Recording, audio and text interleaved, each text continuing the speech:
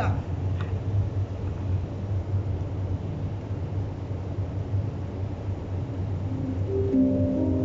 Please, it's Holy Communion. This Holy Communion,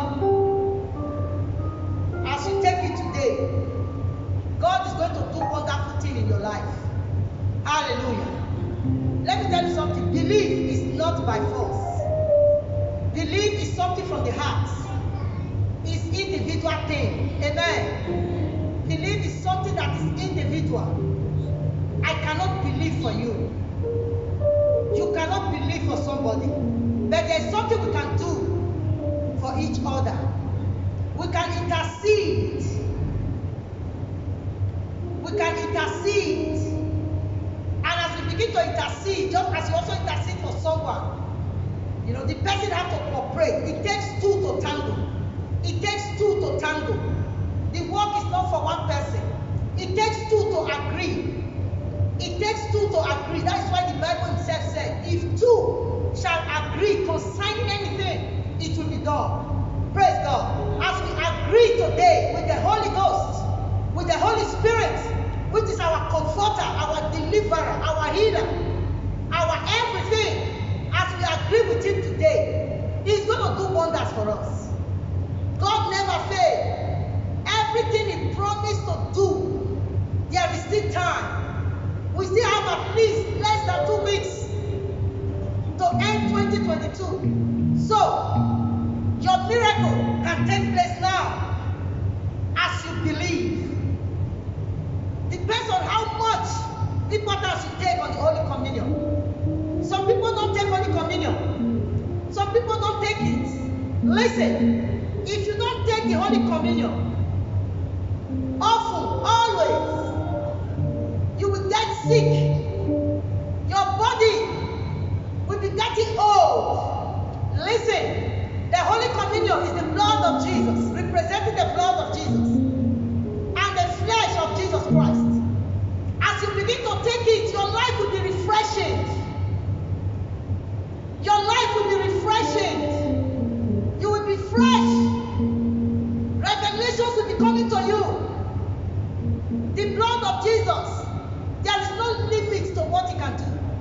The blood of Jesus can do everything. If you are a Christian, you don't take the blood of Jesus. You don't take the flesh of Jesus. Jesus will not have His part in you. He will not have His part in you. Praise God forever. Let's bow our heads to pray. You don't need to stand up. You can sit down. Father, we thank you this morning or this afternoon. We bless you, faithful Father. We give you praise for all you have done for us.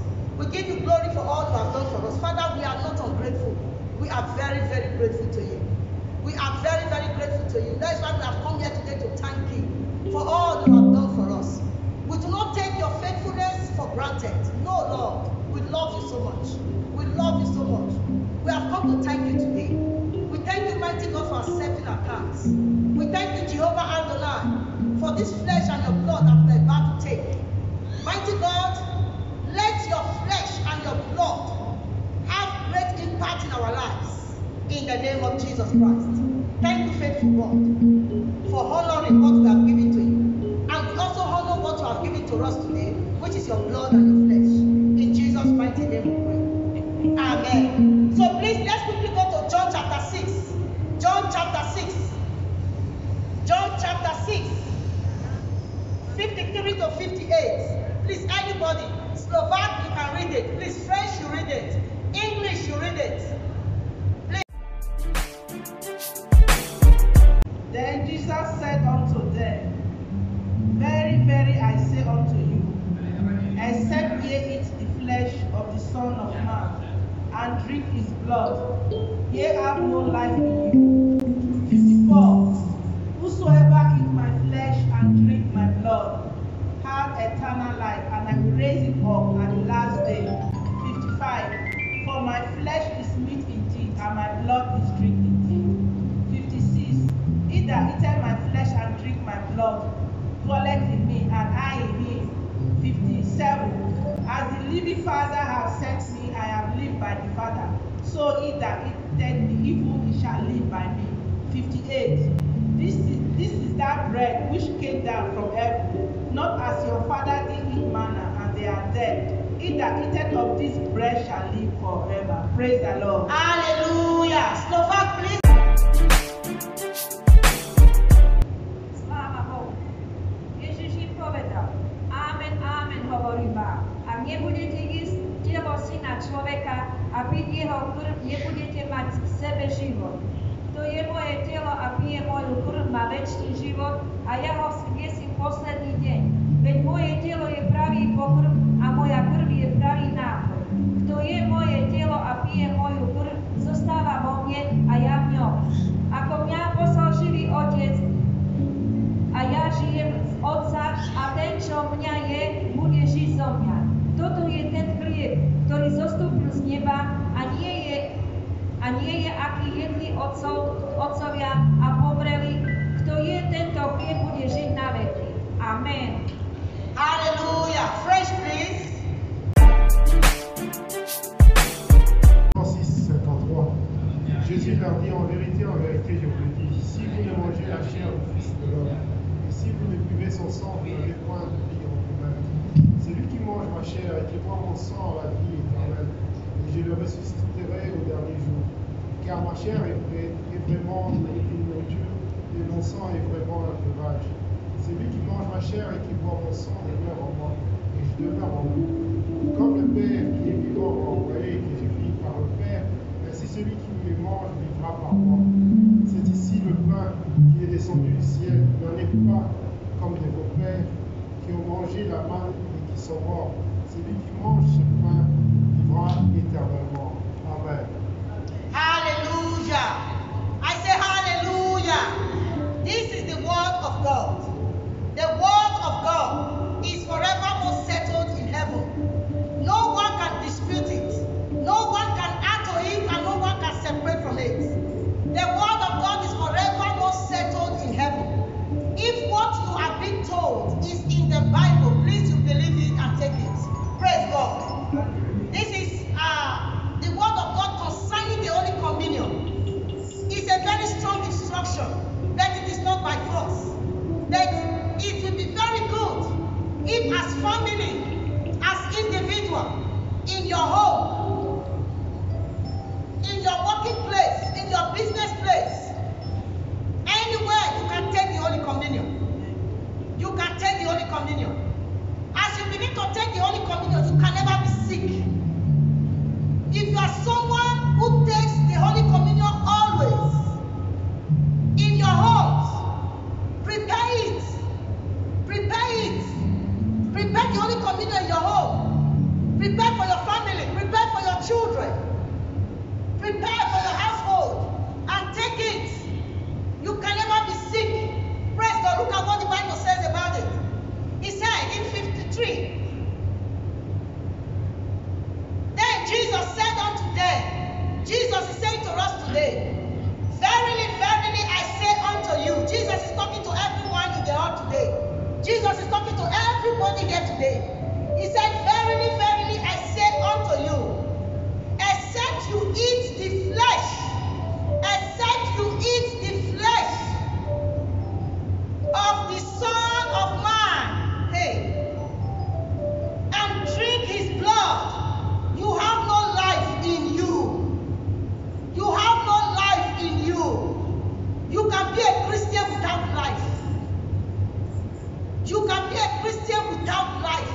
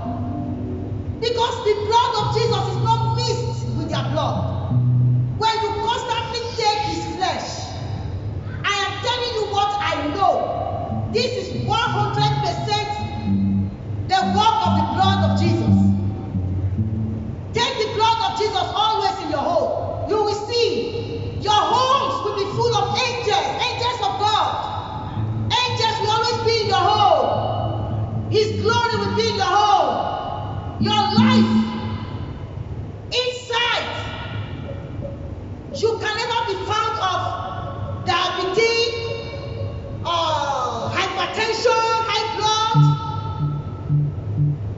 I don't know, HIV, arthritis, all kinds of sicknesses. It can't stay in your body when you take the blood of Jesus. Praise God forever. He said, when you take his blood, you will have life in you. If you take his flesh, you will have life in you. 2023 is coming. Any sickness in your body, whatever is not good that is in your body, you can stop it. Take Holy Communion always in your home. If you don't know how you can prepare it, buy the juice, buy normal bread you buy in the bakery. You can call Papa, you can call me, we will pray on it for you. You keep it in your fridge.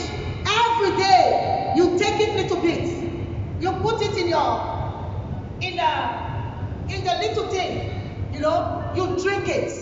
You take the bread, you eat it, then you go anywhere. As you begin to do that, you will go to the doctor. Doctor will say there is no sickness in your body. Listen, the blood of Jesus, when you have life, sickness can stay in your body. Hallelujah. He said that Jesus said unto them, except you eat the flesh of the Son of Man and drink his blood, you have no life in you. Whoso eateth my flesh, we are talking of the flesh of Jesus Christ. Anyone who eats the flesh of Jesus, many people they wait for every first Sunday. Every Sunday, the Sunday that we take it. You know, last week was the first Sunday, we didn't take it. Last 2 weeks or something. But we postponed it to today as our Thanksgiving to do it together. Praise God. There is a reason for that. Praise God forever.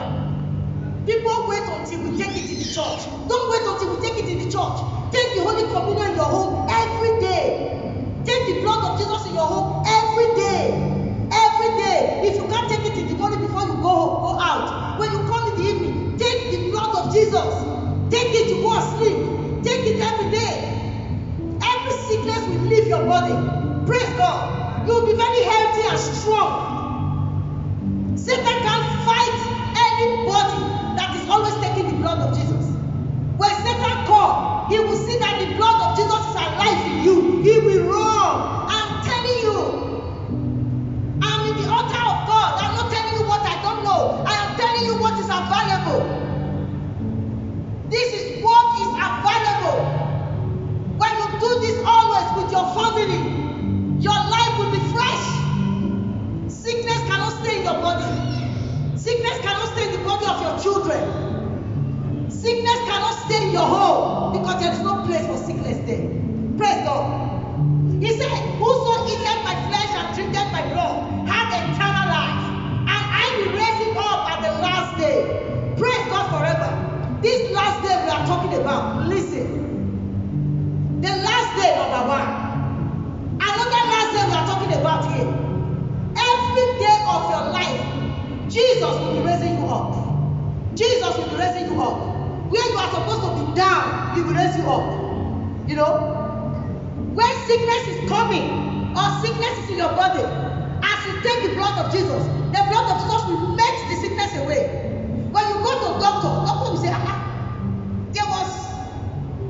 there was last week you come for control. I saw a sickness, but now the sickness is no more there.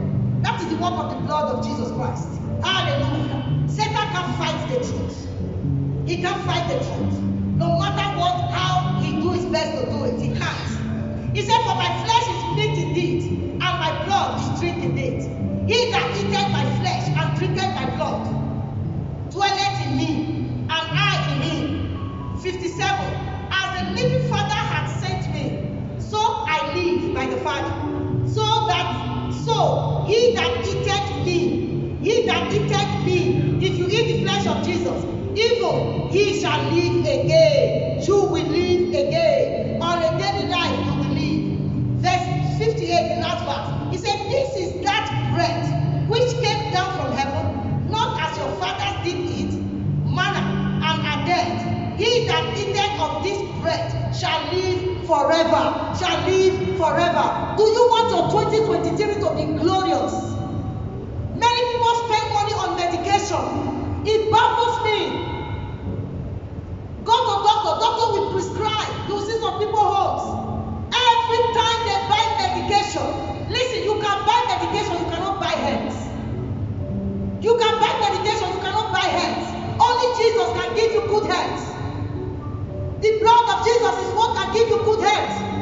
If you like, go and spend all your salary in medication. After all the medication, you can still die. Medication is good. If I have headache, I take medication. Medication is good. It's very good. We thank God for medication. I take medication. If I have headache, if I have cough, I take syrup. I go to apotheke, I buy syrup. There is no problem with medication. No problem. If you are sick, you go to doctor. Let doctor give you medication. It's good. No problem at all. No problem. It's good to take medication. But as you take medication, also take the blood of Jesus. Don't depend only on medication. Also take it as you take medication. You also take the blood of Jesus. So that the blood of Jesus will make away all the sickness and everything. So you don't spend too much money or too much life. I have seen some people more than 90 something. By God's grace, my mother is 97. She's never sick. As I talk to you, she's in church. She go to church Wednesday. She go to church Friday. She go to church Sunday. As I'm talking, she's in the church, the house of her father. God Almighty. I'm talking of my mother. She's 97. Always in church. When they have program, she almost always the first person to be in church. Last week was their Thanksgiving. She was the first person. She's old, but she find her way always to the church. She's 90 something. You can't find a sickness in her. She take the blood of Jesus always. Go to church always. She live her life for God. She's very busy, but still always in church. The blood of Jesus will make you strong. Sometimes some people will come and say, oh, your mother, she's very strong. It's like, I say, yes, that is God in action. Some people call me. We are the one who try to stop her from many things. Don't go there, don't do that. She can do all things. Praise God forever. Very strong. Why? Because the blood of Jesus will make you strong. You see some people, they are just 70 years. They look very old. What is that? When you have the blood of Jesus, you will be 100 years. You will be very strong. You do everything for yourself. Everything for yourself. Praise God forever. You will do everything for yourself because you are strong. This is what the Bible says. It said when you take the blood of Jesus, when you take the flesh of Jesus, it said it will dwell in you. Imagine if Christ is dwelling in you. Your life will not be the same again. People will be wondering. Look at the life of a lot of people, you know.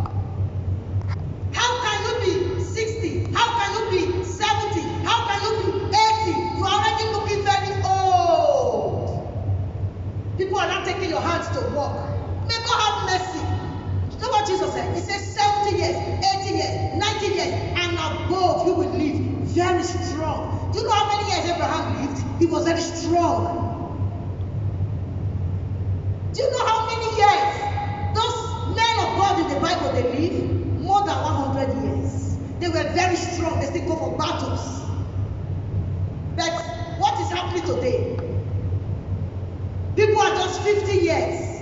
People are just 60 years. They look old. 70 years, they look old. They can't dress again. They can't look good again. Hallelujah. They can't even take care of themselves again. Why? Because the blood of of Jesus is not available in their system, I will advise you strongly from now on, don't only take it in the church, take it also in your home and see how your life will be. Your life will not be the same again. Now let's go very quickly. The second verse we are going to take before we take the Holy Communion. 1 Corinthians 11. 1 Corinthians 11. 1 Corinthians 11, 23 to 27. That's the last scripture we will take right now so we can take the Holy Communion. 1 Corinthians 11.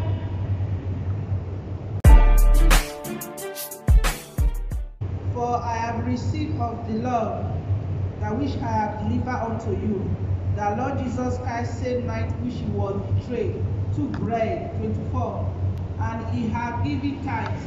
He brake it and he said, Take, eat, this is my body, which is broken for you. Do this in remembrance of me. 25. After the same manner, also he took the cup, and he supped, saying, This cup is the New Testament in my blood. This do ye, as often ye drink, it is in remembrance of me. 26. For as often as ye eat this bread and drink this cup, ye do show the Lord that he come. 27. Wherefore whosoever shall eat this bread and drink this cup of the Lord unwofully, he shall be guilty of the body and the blood of the Lord. Praise the Lord. Hallelujah. Please provide. Sláva Bohu. Veď ja som prijal od Pána to, čo som vám aj odozdal.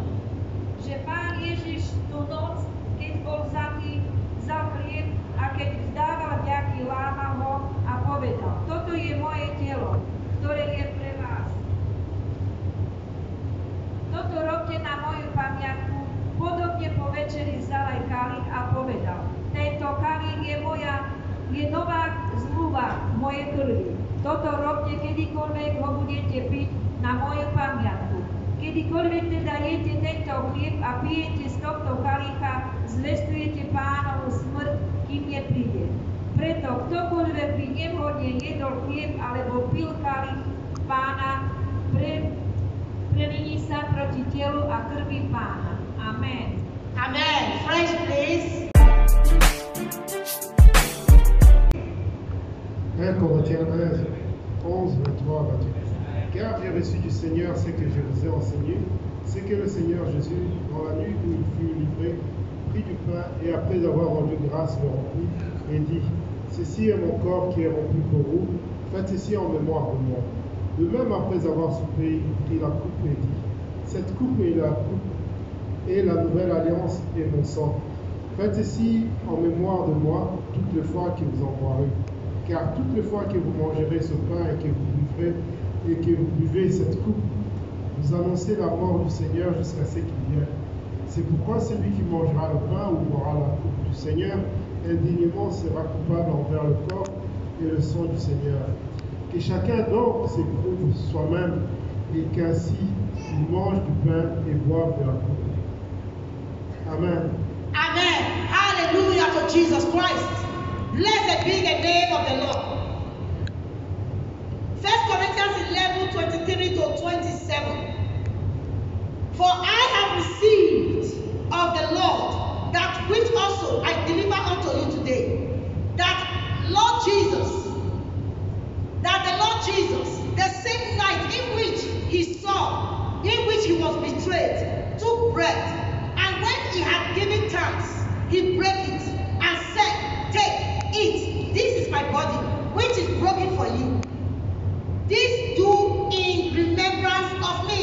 After the same manner, also he took the cup when he had supped, saying, This cup is the New Testament in my blood. This do as often. You see what I'm telling you? This do as often. So do it always. Not only in the church. You can do it always in your home. Do it always. As often as you drink it in remembrance of me. 26. For as often as you eat this bread and drink this cup, you do show